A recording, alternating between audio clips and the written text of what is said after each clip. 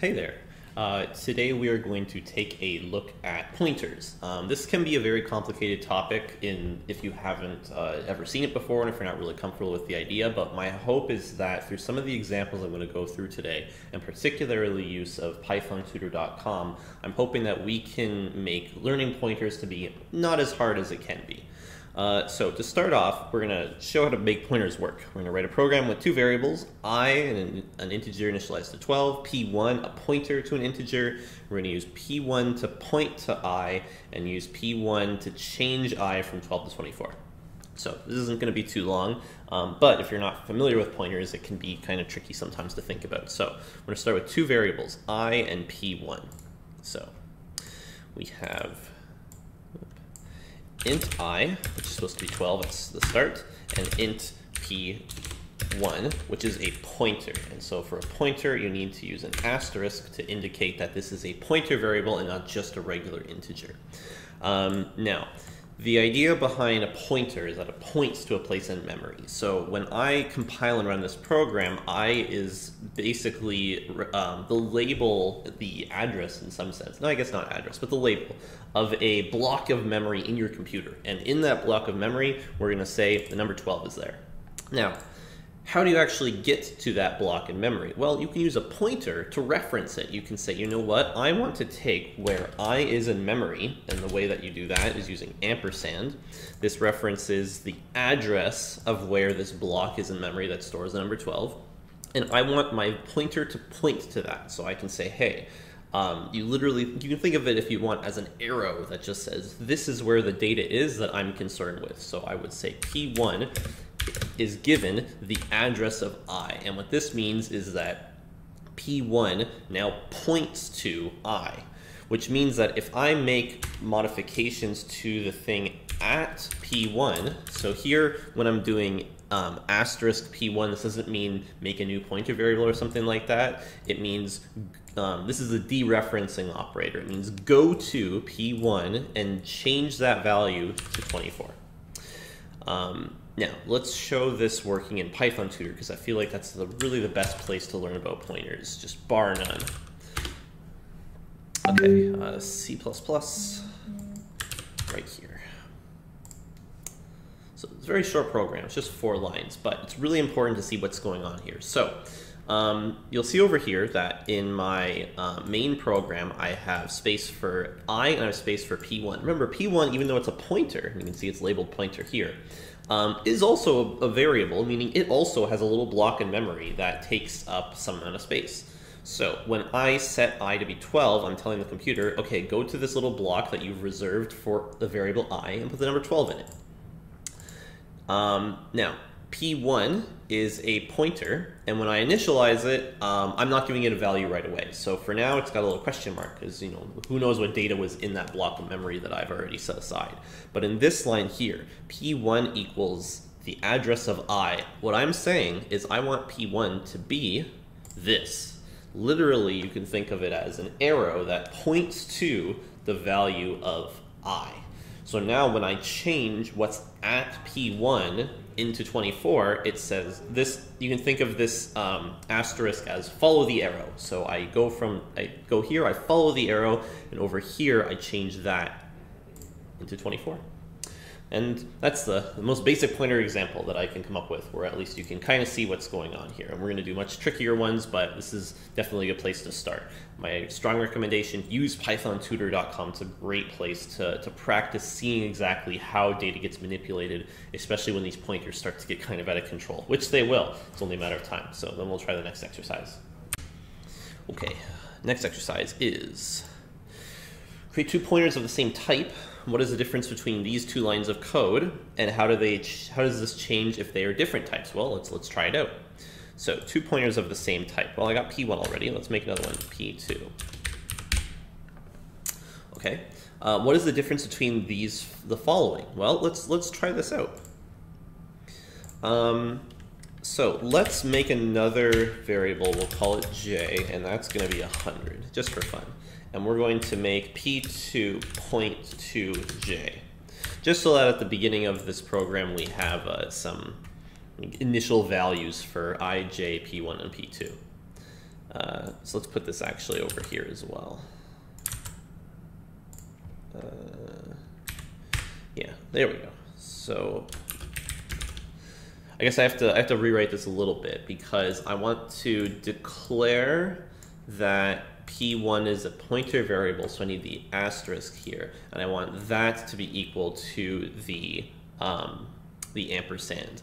The other way that you would have to do this if you're doing this in 2 lines is if you wanted to declare your pointer P2, you would do it like that, and then if you want to point that to J, in this line you wouldn't use the asterisk, because what that would mean is you want to follow the arrow from P2 and change that, what's in that box to be this address. And that's not what I want. I want to just make the arrow go where the arrow is supposed to go. Now, we'll leave this line in here just to change the number to 24 for fun. But the question is asking, what is the difference between these two? P2 equals P1, or at P2 equals at P. P1 equals at P2. We're going to try one at a time and see what happens. And we're going to do this once again in Python Tutor because I feel like that's the best place to see things happening. You can print stuff out if you like, but I feel like being able to visualize all of the data makes a big deal. So we have I, J, P1, and P2. Let's take a look. So I is 12, J is 100, P1 is going to point to I, and P2 is going to point to J. So you can see these arrows are pointing to the different spots in memory. Now we want to set P1 to be 24, so it's going to make this 24. Okay, now let's look at this first line here. P1 equals P2. So what's that going to do? Maybe you can have a prediction in your mind, and then we'll see what happens. So we have P1 looks like that, P2 looks like that, and we say P1 equals P2. What's going to happen? Well, let's look at exactly what happened here. It looks like now P1 has an arrow still, but the arrow is not pointing to P2. The arrow is pointing to J. And the reason for that is in line 11 here, what's actually happening is the value, quote unquote, I guess no quotes, the value associated with P1 is the address of a variable in memory, an integer variable specifically.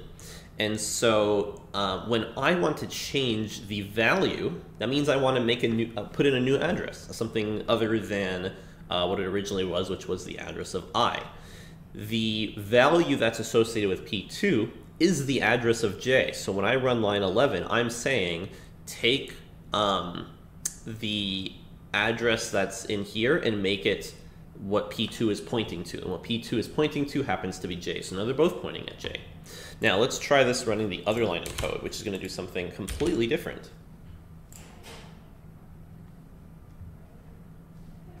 So you set everything up. And now what happens when I run this line of code? Star P1 equals star P2. Well, look at that. It looks like it made I into 100. Why is that? Well, let's break down this line and see what it does. Asterisk P1 means take the arrow from P1 and follow it to its destination. And we reach it over here, and it's pointing at I. Okay, take that, and we're going to change it. Remember, the equal sign is an assignment. And what are we going to change it to? We're going to change it to what is being pointed to by the arrow from P2. So P2 is pointing at J, and so this line of code says, hey, whatever P1 is pointing at, make it the thing that P2 is pointing at. In this case, that's 100. Now, what happens if we were to mix some of these up? Suppose, for example, I don't have an asterisk here, and I just have this. Let's see what happens. Looks like it won't even let me do it. I was kind of curious if it would, but apparently not. And why is that? And this is a very, very common thing you're going to see quite a bit, which is invalid conversion from int star to int. And usually what this means is that you missed an asterisk somewhere, or you missed an ampersand somewhere. It depends. But this is a very common error that I like to bring up just because it's very, very frequent, and it's good to know that what this is essentially saying is that you're trying to take a somewhere where an integer should be. What's at P1 should be the value of an integer, 12 or 24 or 100. And what I'm trying to do with this line, which doesn't work, is give that what P2 is. What is P2? P2 is an address. It's an arrow that says, you know, go over here for stuff.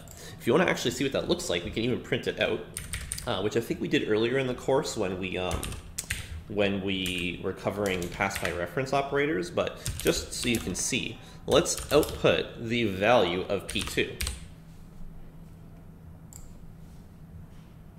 Oh, sorry, I need this imports IOStream and using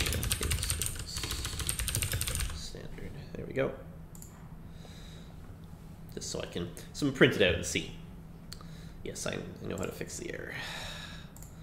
Run the lines of code and output. And what is the output? Whoa, what is this looking thing?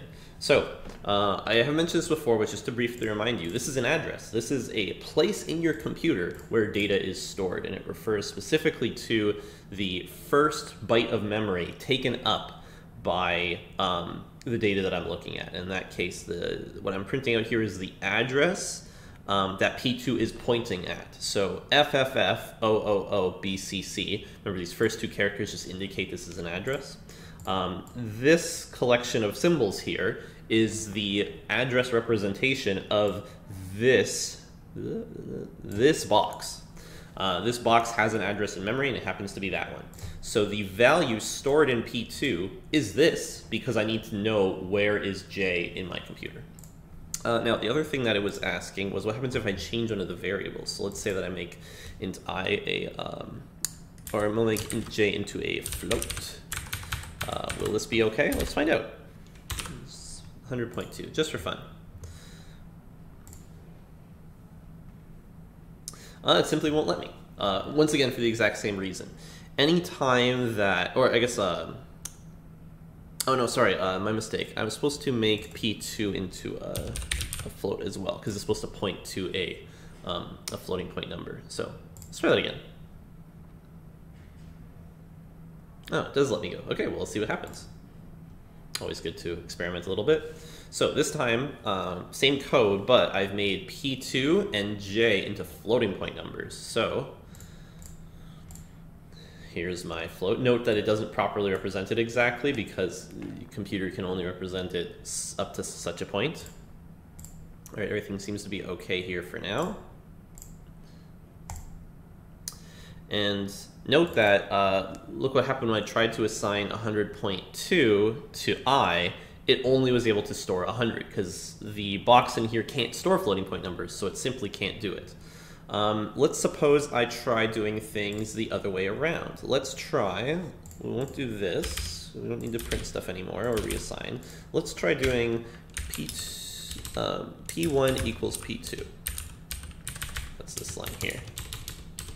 Just to clean it up a little bit. Let's see what happens. Yeah. So there we go. That's what I expected. It doesn't work. So here is the same problem I had before, except before when I was trying to give an address to the space where an integer would fit, here I'm trying to give an address of a floating point number to something that should only take addresses of integers, and so it's simply not permitted. Now I can do the other way around, which we saw, which is I can take what's at the locations and change them, which should do the same thing that we already saw. And change it to 100. But I can't put in the address of J into P1. It simply will not allow me to do it. So very important to make sure that your pointers and the data that they point to are matching. And if you're ever trying to reassign different pointers, you have to make sure they're all the same type, or it's just not going to work. Okay, one more exercise and then we will wrap it up. All right. So last exercise, write a function, void swap nums, that takes two integer pointers as parameters and swaps the values of the integers referenced by x and y. So let's give this a shot. Void swap nums, let's steal that. We will comment all this out because we do not need it. Remember, make this code. So x here, you can think of as an arrow, right? It's going to point to some integer somewhere in my computer. Y is also pointing to a different one in my computer, and I need to swap them. Now, we've learned how to do swapping before. We'll do it the, I guess, simple way. You can do it the like quote-unquote clever way with some addition and subtraction, but just to keep things simple. Now, I do need to temporarily store a number because I want to do a swap. So a good way to think about this, again, if you're not really used to swapping numbers, is pick two numbers in your mind that you want to swap, and then walk through the steps one by one. So let's say I want to swap the numbers 5 and 8. Good to pick numbers that are bigger just so that they stand out in your mind. So I want this to become 8, 5. So at the beginning, I have 5 for x and 8 for y. Now, it's not necessarily going to be exactly 5 and 8 when I run this, but it's good to have an example in your head so you can kind of piece together step by step what's happening.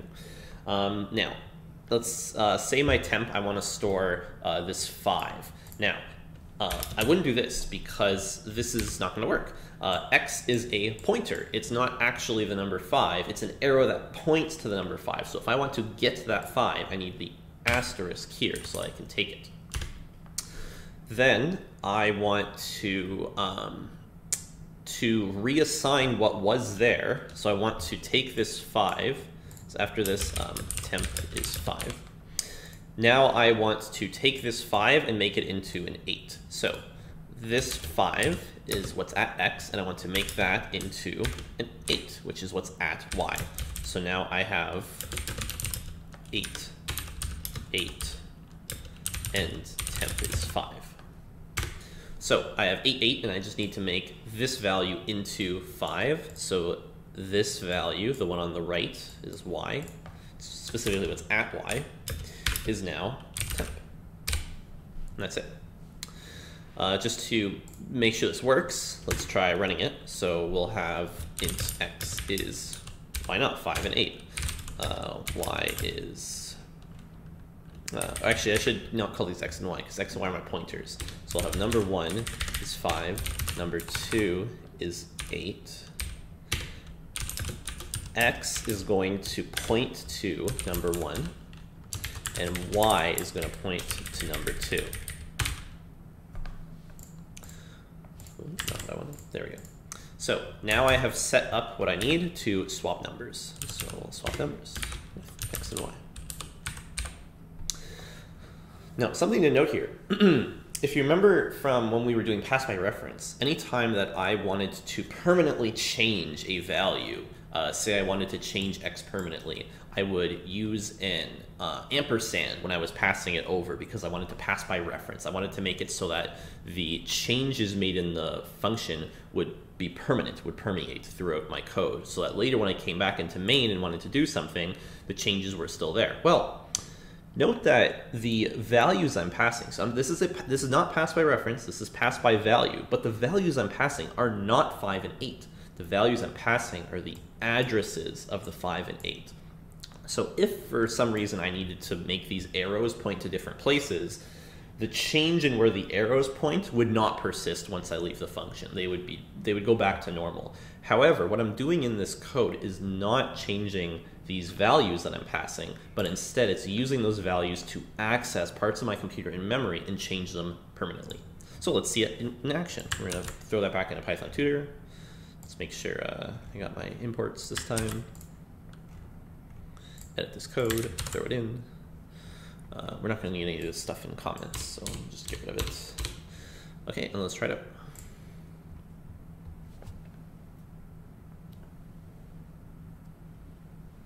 Okay, so number 1, number 2, x and y. So number 1, number 2, x and y. So as we suspected, we got 5, we got our 8, x points to the 5, y points to the 8, and we're going to run our function. Now, let's see what happens when we start up our function. Look at that. We still have our original x and y in our main, but it's like kind of hard to see them even. And they are pointing to the 5 and the 8. In our swap nums, because this is a pass by value function, we've given them copies of those addresses. So we have a different x here, which is pointing to 5, and a different y here, which is pointing to 8. But the thing is, we don't actually care about these two variables. We just need them so we can reference this 5 and this 8 and make a permanent change. In this first line here, we want to store 5 to be our temporary variable number. So their temp now has 5 as we want. Then we're going to follow this arrow, the one from x to its destination, which is 5, and change that to be the other pointer. the other pointer's value, not the other pointer's value, the other value referenced by the pointer. So you can see how this can get kind of hard even just to explain it. I want to take what's at the end of the arrow from X and make it into what's at the end of the arrow from Y. So this 5 is going to become 8, as it does. Okay, I got my 8, and my temp is 5, so I just need to put 5 back in the right spot, which should be at the end of the arrow from Y. And that's what I'm doing here. And take that and make it a 5. And look at that, there it is. Now I leave this function, but what happens when I do? Well, everything that was in my function, so the new copies of the pointers X and Y, those are gone. They're erased because I'm no longer there. But look what's happened. My 5 and my 8 are now 8 and 5. I actually did the swap, and it was persistent even though I didn't use a pass-by reference. So this is an example of the power of pointers. We're going to see in the future pointers being used for a lot of different things, and this is really just the beginning of the kinds of stuff that you're going to see with them. So try to do lots of practice with them. It's really the best way that you can get comfortable using the little symbols, whether it's ampersand, asterisk, and so on. And we'll have plenty of examples for sure in our upcoming labs and lecture exercises. We'll continue more of this in our next video as well, because pointers is going to take 2 lectures to cover. So I will see you there. Make sure to do lots of practice and take care.